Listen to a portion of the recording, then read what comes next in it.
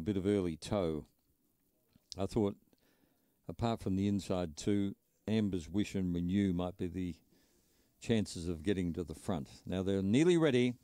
Track's about to be cleared. Lights on, and the lure is rolling. This is race 4 out of Angle-Park.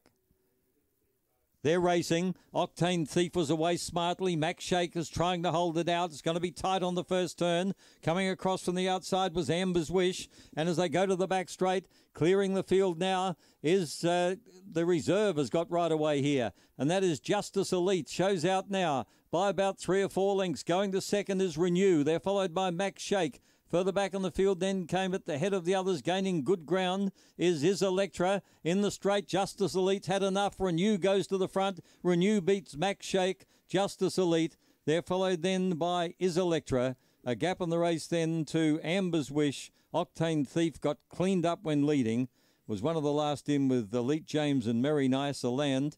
Your placings here, 7, 1, 9, the Bolter. And fourth home was number 6. They've run 30 and 59, 4:57 early, 17:25 to the back, and the run home 13:34. Leader got the stitch, and the winning margin 2 lengths.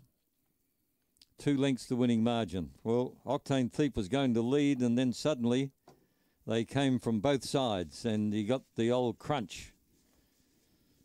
He got crunched and